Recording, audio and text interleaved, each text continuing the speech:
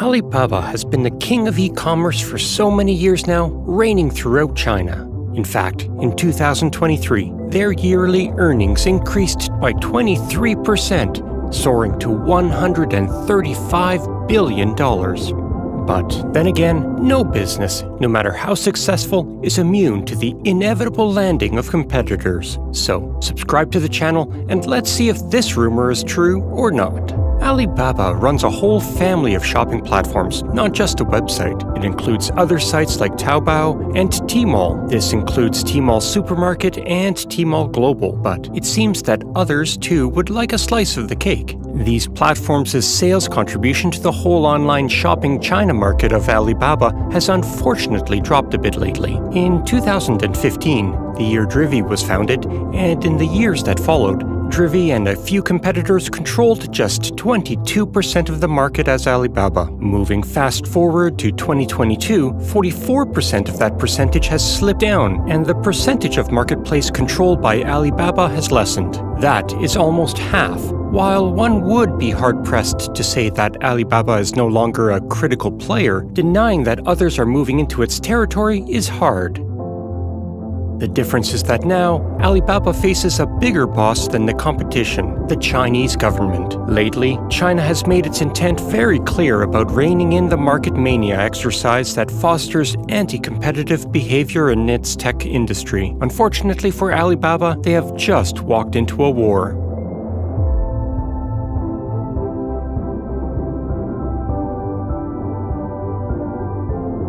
The government immediately swung into action when the coronavirus outbreak happened in China towards the end of January 2020. It was stringent with its major safeguards, which included social distancing and lockdowns, achievable to condition the spread of the virus. Think about businesses like restaurants, hotels, movie theaters, parks, and shops whose products and services you are normally in physical contact with. Many of the businesses listed above had a noticeable drop in immediate traffic. But what really skyrocketed it all at this very time? Online services, such as e-commerce or online learning programs, began doing even better than ever before. Many restaurants have speedily adapted to the new normal and have started offering home delivery services from their restaurants to people's houses.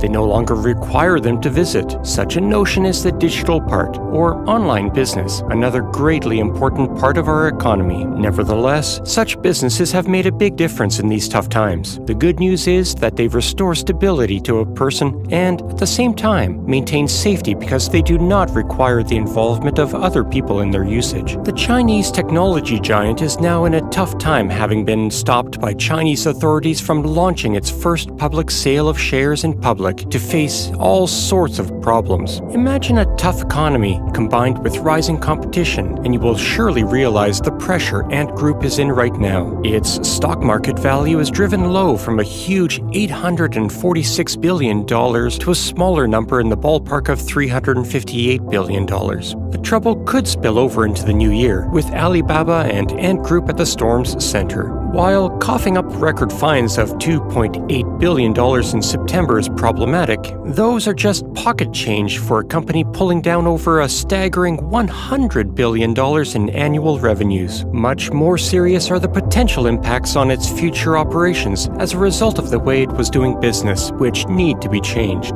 This is just one way new technology has changed the Chinese economy. Above all, it means everything, from the big online platforms to big data, artificial intelligence, AI, and cloud computing. They may all sound too complicated or even like big words, but in the simplest sense of the word, they are nothing but tools that really help us do things with no difficulty and at a faster pace through the internet. Alipay, an affiliate of Alibaba, is frontlining when prodded on the tip of most people's tongues.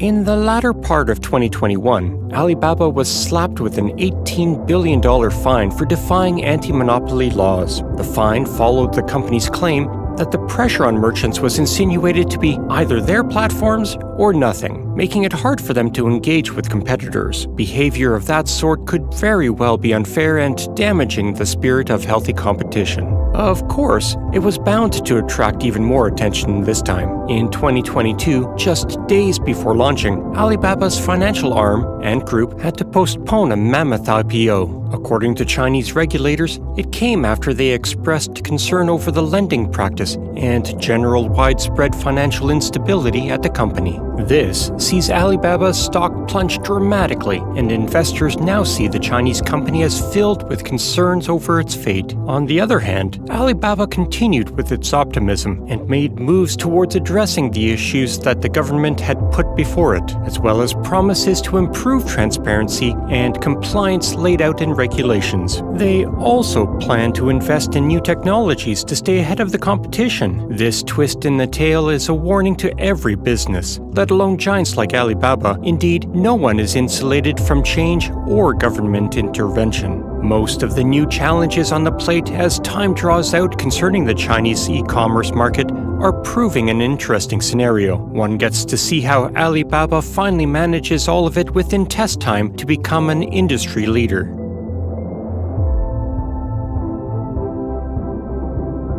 In December, the renowned e-commerce giant finally made a radical shift in its operation mode. It opted to split its critical online shopping business into two independent parts that will serve customers at home and abroad. Suppose it is like a cake. They just cut it into two slices. One slice is targeted solely towards the home market in China, and the other is for customers worldwide. It's just setting up two shops, one for the home and the other for the rest of the world, which has different needs and wants. Why does Alibaba do this? After all, they believe that this will help them better understand and serve what people in China want from online shopping, increase their sales, let them take bigger steps ahead in online shopping, and deliver service worldwide through their critical online overseas digital business unit. That was one aspect of it, said Yanni Liao, a university professor researching the sector at the semi-official Marketing and Consulting Institute in Taipei. Then, she shared with Al Jazeera her perspectives on how this reshuffle spun off good transitions for Alibaba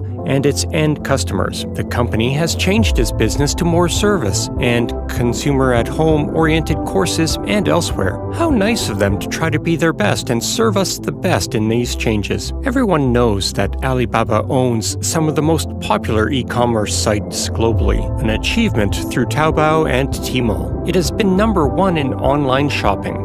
But at some point, there was a marked change in the wind. If you look at 2015, according to the research agency at that time, eMarketer, they would have had an unprecedented percentage share of the e-commerce market in China, between 78% and 90%. Fast forward a mere 8 years to 2023, and the number tells a very different story. Their market share is expected to have tumbled to 51%. So, what prompted this change in behavior? The reason was not China's crackdown on big tech, as the question was already trending, but the answer most likely lies in the burning competition in e-commerce and today's changing shopping habits in China. In fact, it was not the game or past Alibaba shopping experience that young Chinese shoppers were searching for emphasis while competing on shopping experiences like live streaming. More than that, by that time, China's economic engine wasn't rising as high as it was in the late 2000s and early 2010s.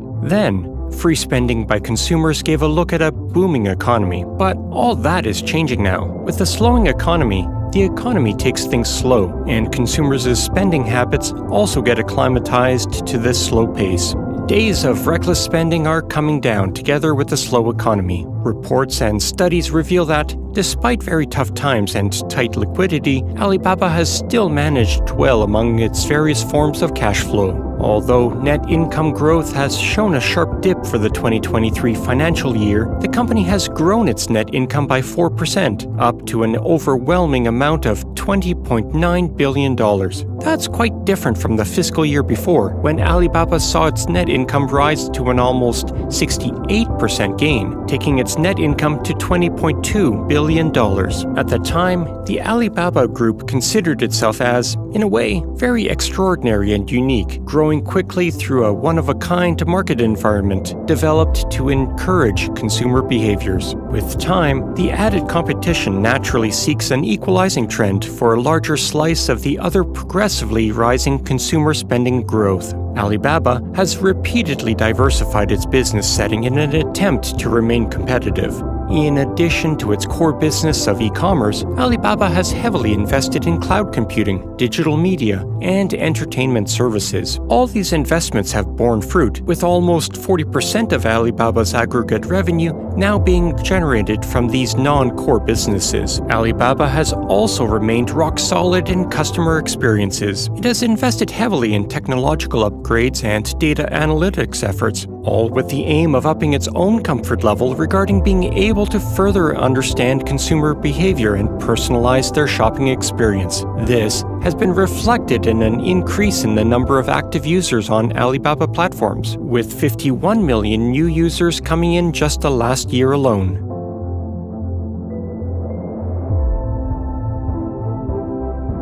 A few years ago, Alibaba was hinting at a slowdown just a notch when the entire market at that point was not doing so well. Hence, it didn't raise that many eyebrows. A streak of new competition laid its foundations and shook things into perspective. They wanted to ensure people felt good when using their online shopping platforms. Notably, according to Daniel Zhang, CEO of the Chinese e-commerce giant Alibaba, things have changed, at least somewhat, from the popular perception that Taobao and Tmall are at the center of Alibaba's large events, which persisted until 2010 and for many years before that. He says now the emphasis will be big on the list of things to give people a large number of options, but that hasn't stopped Alibaba from being threatened and losing at least a bit of ground on their main competitors. Perhaps Alibaba runners believe that the company's great future lies within three big things: people buying more stuff in China, going to other countries, and expanding using advanced technology. However, what seems to escape them is the very signs that has helped the rivals create an expanding username for themselves, keeping the customers engaged and happy by releasing various ebooks. Copying and what others are doing and heaping money, not international wisdom, seems to be their game plan. To drive growth, Alibaba brainstormed every new method for getting more people to spend more, whether active content creation or celebrities with their own live events.